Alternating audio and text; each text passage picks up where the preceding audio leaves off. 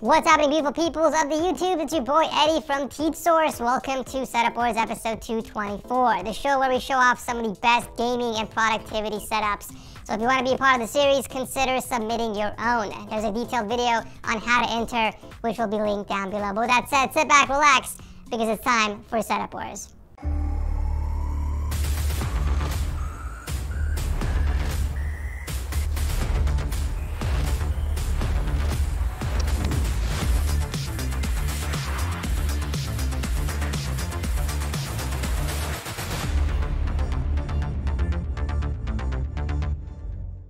This holiday season, get 30% off Wondershare MobileTrans, who was also kind enough to sponsor today's video. MobileTrans is a desktop application that helps over 50 million users transfer data from one phone to another. You can use MobileTrans to transfer WhatsApp data between an Android and iPhone with just a click of a button. Just simply plug both of your devices into your PC and select which data you want transferred to your new phone, and then start the process.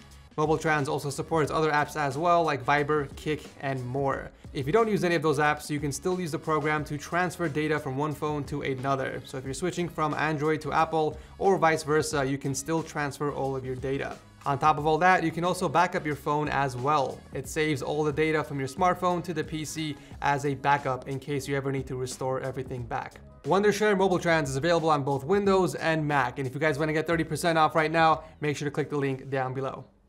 Kicking off the episode is Joe from Orlando, Florida, and his majestic living room setup. Now, when I first looked at this, I thought this dude photoshopped Goku's Nimbus in this setup, but turns out it's the real deal. He added a cloud on the top of the setup with some LEDs inside, giving off this really cool glow effect that complements the rest of the setup. Definitely the first time I've seen this on the show, and I just love how he went with a unique white and gold color scheme as well.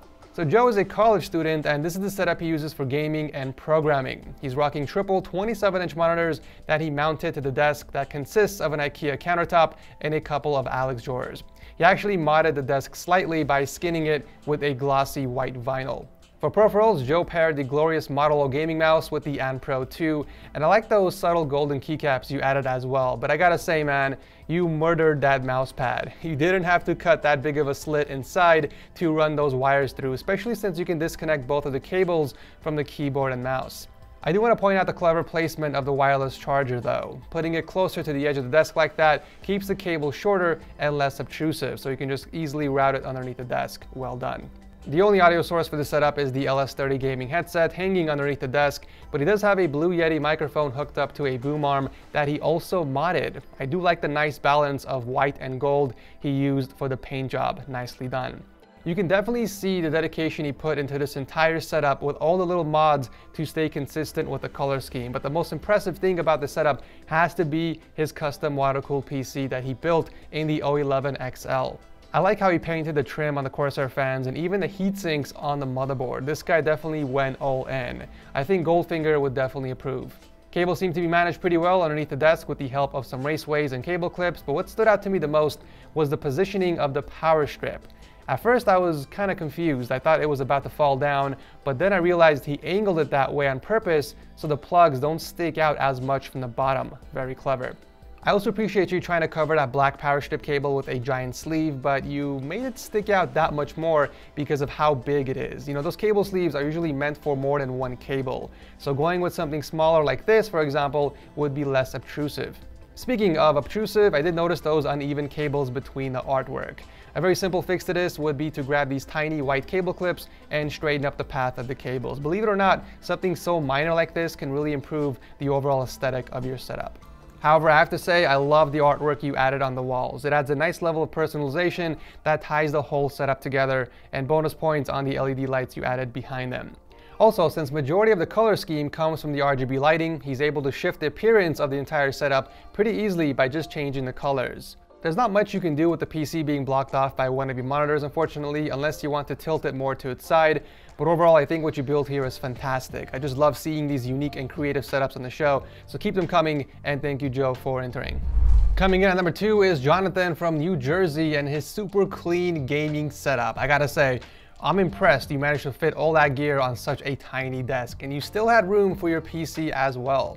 Unfortunately, with a limited amount of space, you were forced to put the monitors side by side, which isn't the most effective since you get a nasty bezel in the middle, and neither monitor is centered with your head, forcing you to slightly rotate your neck for gaming. But I get it, this was the only way to make it work and keep your setup looking this clean. I think an ultrawide monitor would fit this setup a lot better, but obviously that depends on your budget and preference. It looks like John is loyal to the Logitech brand. We got the G Pro mechanical keyboard with the G903 mouse and a pair of G560 speakers. We also got the Logitech G935 headset hanging underneath the desk. And since we're down here, cables are neatly routed in the back with the help of some cable clips and into the beautiful custom water-cooled system that is built in another dynamic O11 case. We got the i5 8600K in here with the ROG Strix 1080 Ti. I'm absolutely loving the black and purple color scheme with the white coolant. I think it fits perfectly with that color scheme. The only issue is with the fan configuration. You have no intake for that PC. The bottom fans are placed upside down as exhaust, unless I'm blind, but you might want to flip those the other way around to improve your thermals. Other than that, and that awkward monitor placement, it's a pretty solid setup given the space limitations. Thank you, John, for entering. Speaking of awkward, up next is Manuel from Miami and his interesting minimalistic setup. The first thought that came into my mind was, damn, his PC must be having the time of its life hanging from the side of the desk like that. What a thrill. But for us watching, our anxiety levels have never been this high. All jokes aside, this is actually a really clever way of keeping the PC visible without having to actually install a drawer or a side table. He originally had the PC mounted on the top of the monitor, but never got to enjoy the view of his PC, so this was the next best option while keeping his setup minimalistic and symmetrical. Manuel's occupation is in sales, and this is the setup he uses for gaming, editing, and work. We got that super sweet 49-inch Samsung Ultrawide mounted against the wall with a few raceways hiding the cables going down. Let's actually forget about the setup for a second. I want to know what that bike is doing mounted on your wall next to you. That is definitely a conversation starter. The desk actually looks pretty dope. It's a 63-inch home office desk that has this really cool modern look to it with the black top and gray base. We got the Corsair K95 Platinum keyboard and the Iron Claw wireless mouse with beautiful cable management. He used some double-sided tape to hold up the cable sleeve underneath the desk and a bunch of painted raceways to channel the rest of the wires across the wall. Beautiful, beautiful work. This is actually Manuel's second time on the show now that I think about it. I remember I've seen that wall-mounted bike somewhere. It also looks like he's still using the same water-cooled system as before with the 8700K and the GTX 1080 Ti. I don't know if I realized this before, but I find it funny that the reservoir and pump are hanging off the side of the PC as well. He did state in the notes that he is planning on picking up an RTX 3080 pretty soon once there is stock available. As cool as the setup is, I'm more interested in who did your flooring and how they got it to look that shiny. It looks immaculate. I'm not sure what episode you were featured in before, but it's nice to see you again on the show. Thank you, Manuel, for coming back on. Next up is Micha from Toronto, Canada, and his very creative multi-purpose setup. So he's currently a student and works for his family's printing company. This is the setup he built for gaming, graphic design, photography, and videography for the products and machines that they sell. The entire room used to be a garage, but they renovated it to be an office and home gym. I'm already loving the layout of this setup. It's a hybrid between an island and a traditional against-the-wall setup, with plenty of space between the desk and both of the monitors. We got another 49-inch Super Ultrawide from Samsung as the main display, and a 4K 27-inch monitor up top as a secondary. My only concern with this type of layout is the distance between Micha's eyes and the top 4K display. I would assume everything would be really small to read at that resolution, which would defeat the purpose of having a 4K display. For audio, he's got two massive Rocket 5 studio monitors sitting on floor stands and the HyperX Cloud 2s, which all plug into his Roland Rubix audio interface. I would imagine he would go with wireless peripherals for convenience, but to my surprise, he's actually using the Blackwidow X Chroma keyboard with a couple of mice. Micha must be using a ton of extension cables to route all the cables from the setup to the back of his PC, which is tucked away in the corner. It's packing the 9900K and a Gigabyte RTX 2080 Super with an interesting fan layout. It looks like all the fans are flipped around and the back of the case is now the intake. I don't know if passing the GPU cable above the card was the cleanest route, but the rest of the build looks dope. Cable management for this type of setup definitely takes more of an effort, and Micha did not disappoint. At first I thought he routed the cables through the wall, but turns out he positioned the raceways perfectly behind the speakers to hide them. You can't even see them looking straight at the setup. You would have to look at it from an angle. He also has a couple of laptops on a desk next to his main setup that are used for mostly work, and finally a little TV setup that he built in the corner of the room.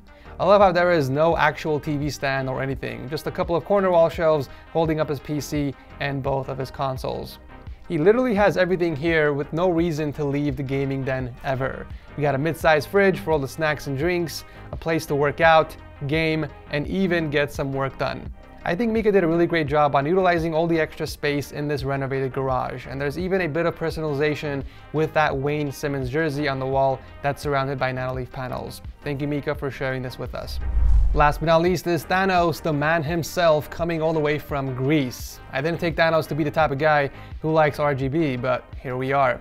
We got a beautiful dual setup built on a corner desk layout with 2 lemon tabletops. Now the main setup has a 34-inch Ultrawide from LG mounted against the wall with the Corsair K70 Lux keyboard and G502 mouse. Routing those cables through the desk is great and all, but I feel like you could have easily tucked away the Qi charger cable under the mouse pad instead of over it. The only audio source for this setup are those E25s from Edifier, but it's worth investing in a headset or headphones to cycle between your PC and your console setup. By the way, if you're looking for a place to store your laptop while freeing up some extra space on your desk, you can pick up this monitor riser from Amazon and keep your laptop under it and your PS4 on top. Or if you want to completely hide it, you can install this pencil drawer underneath your desk and keep it stored in there instead. Cables under the main desk look to be managed pretty good with the custom raceway that you built, but what's going on with the second setup? I don't recall recommending a piece of wood to hide cables in my cable management guide. And finally, the PC part of the setup is equipped with the Ryzen 5 3600 and Gigabyte GTX 1070. I'm loving the Game of Thrones custom backplate, but I'm more impressed at the AIO tubes that you painted. Kind of reminds me of my big blue PC I built over a year ago, where I did the exact same thing. But why didn't you follow through and paint the whole radiator as well? I think it would have looked a lot better.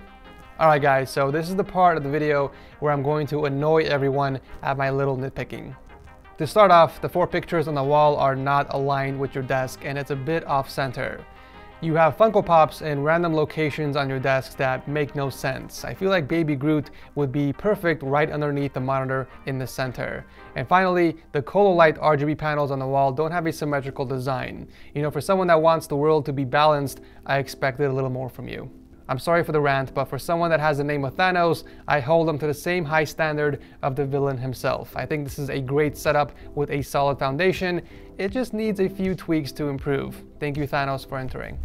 And that wraps up today's episode. As always, make sure to vote on your favorite setups in the comment section down below, and maybe consider dropping a like if you guys enjoyed the video.